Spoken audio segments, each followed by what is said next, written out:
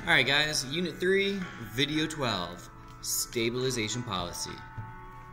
Go check this band out. They're called The National. Song, really, really good. Great stuff. Alright, Stabilization Policy. Enough about me. We're talking about government policy to reduce the severity of recessions and rein in excessive expansions.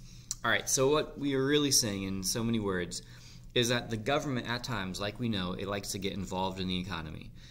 We are already aware that the economy will self-correct if given enough time. The thing is, we don't know how long it takes. And as you remember, in the short run, prices and wages are sticky, slow to change, slow to rise when unemployment is low, slow to fall when unemployment is high. So at times, because we don't know how long it takes for those prices to become unsticky and become flexible, the government might want to get involved. And they will get involved whether it's a recessionary gap or an inflationary gap. Sometimes that's a little weird to people, but with a recession, they're obviously trying to stimulate the economy, and that's what we experienced a few years ago. If you remember George Bush and President Obama, they both passed stimulus bills to increase government spending and to cut taxes so that they would try to stimulate the economy. At the same time, sometimes the expansion might be getting too far out in front. Like we might be actually producing beyond potential output, and that can't happen forever either. And so they might worry that it's going to lead to higher inflation. So in that case, they act as someone who puts the brakes on the economy. They actually slow it down.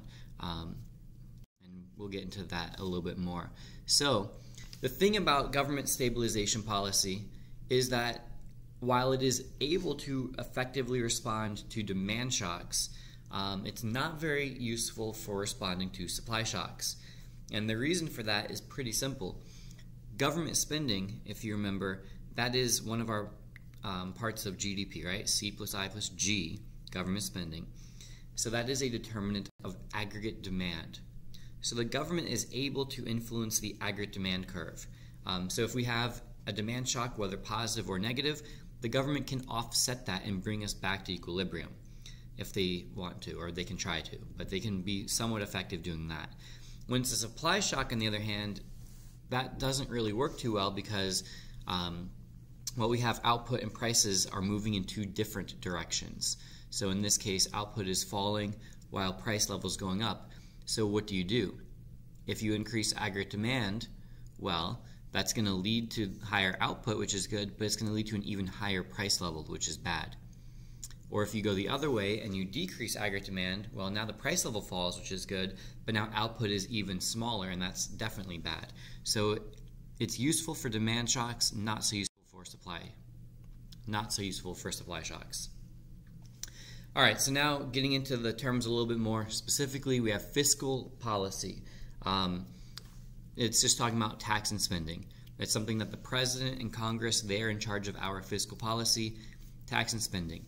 The number one source of federal tax revenue is from the personal income tax, so they change our tax and spending policies. So now getting a little bit more specific, we have government spending, and these are government purchases of goods and services. Remember, these are things that are counted in GDP, so this is that letter G. They're counted because the government receives a good or service for it. On the other hand, we have government transfers. Remember that these don't add to GDP. This is when the government gives money to individuals without receiving a good or service in return. And usually we're going to think of government social programs when we think of government transfers. These are programs intended to protect families against economic hardship. So we have ones that are designed for elderly people who obviously most aren't able to work anymore, to make sure that we don't have a lot of poor old people in this country. That's probably not the best thing for society. So we have things like Social Security and Medicare. On the other hand, we also have ones to help people who just don't have very much money, who are jobless, unemployment benefits, which is actually called SSI is the acronym for that, Supplemental Security Income. Medicaid. Welfare is actually called TANF, T-A-N-F. It's Temporary Assistance for Needy Families, as well as food stamps, which is actually SNAP, Supplemental Nutrition Assistance Program. Regardless of which one these are all giving money to people and the government doesn't receive anything in exchange for that. That is part of fiscal policy, but it doesn't count for GDP. So just be aware of that difference. All right, now what's really important is the fact that the government has two different types of spending. It has mandatory and discretionary, and you can see this chart here with your 2015 fiscal year. Over 2/3 of federal spending is mandatory. This pie chart has it just a little bit differently. It says 65, but it doesn't include interest on the debt at 6%. Generally speaking, that's included in the mandatory column because the government has no choice. They have to pay the interest on the federal debt. So 71% in 2015. I want you to think about what that means. This is spending that's going to happen automatically without Congress or the president doing anything.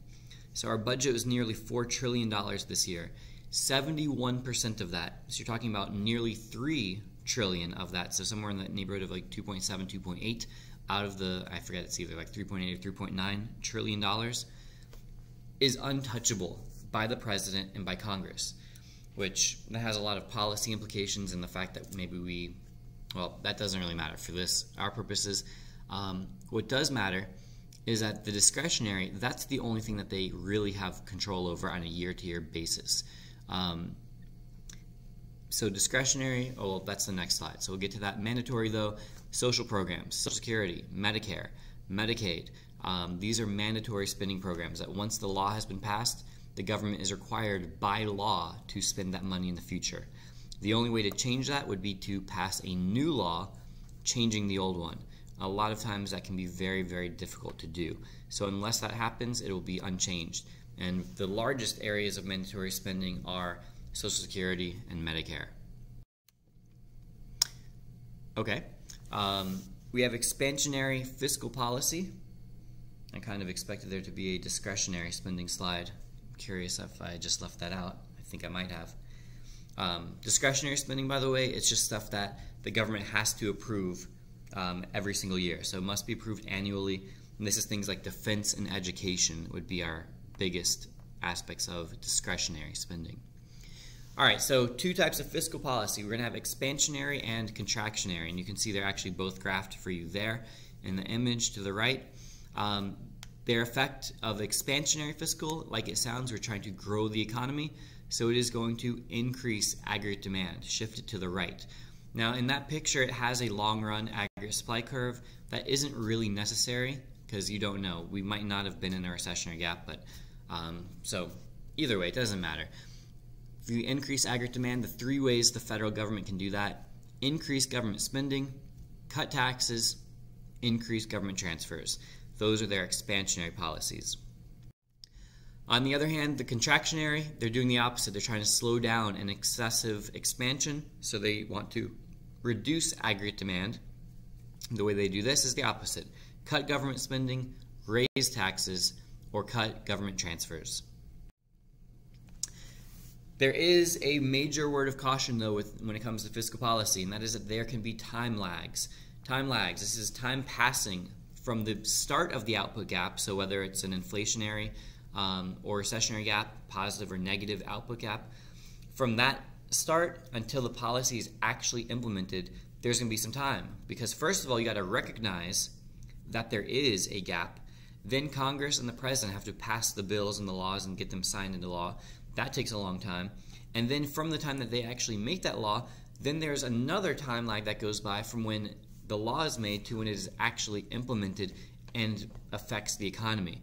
So what this means is that stabilization policy can potentially actually destabilize the economy because maybe you're trying to stimulate, so you want expansionary fiscal policy because we're in a recession.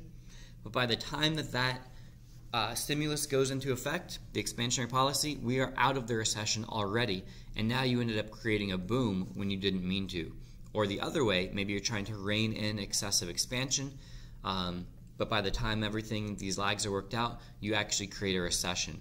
So this is one reason that a lot of people are major opponents of active stabilization policy by the government. You know, there's a saying in Tennessee, well, saying in Texas, probably Tennessee, says, "Fool me once, shame on you. Fool me can't get fooled again. This has been a LaMoney production.